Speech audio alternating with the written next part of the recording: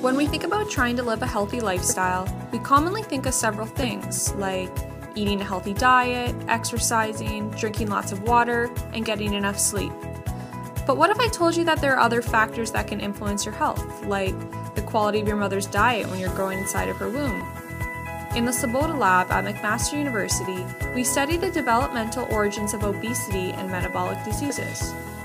One of the things we study is the communication between the mother and the baby through an organ called the placenta. The placenta acts like a telephone. As the baby grows inside of a mother's body, different chemical signals are exchanged through the placenta.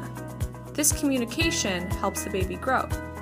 And what is particularly amazing is that a new placenta forms during each pregnancy. Interestingly, scientists do not fully understand all of the signals that are exchanged between the mother and the baby, as well as between the placenta and the baby throughout pregnancy. Studying these signals allows us to better understand the environment where the baby develops. Our lab is interested in understanding the impact of early life changes on the baby's health. What a woman eats throughout pregnancy is important as it can affect the health of her child later in life. This concept is based on a field of science called the Developmental Origins of Health and Disease, or DOHAD for short. In our lab, we have three main goals. First, we are interested in how changes in a mother's diet can impact her baby's growth and development.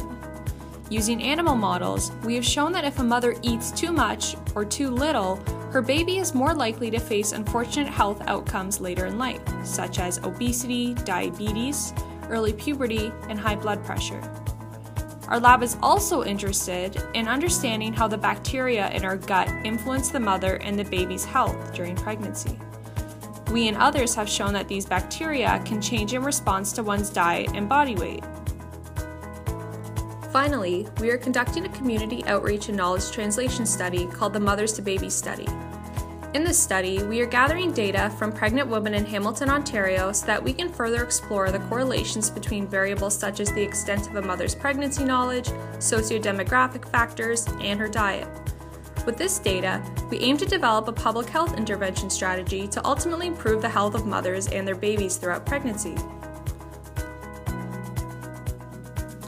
In summary, exploring the early life environment can help us better understand how adverse factors during pregnancy, such as an unhealthy diet, can predispose an individual to disease later in life.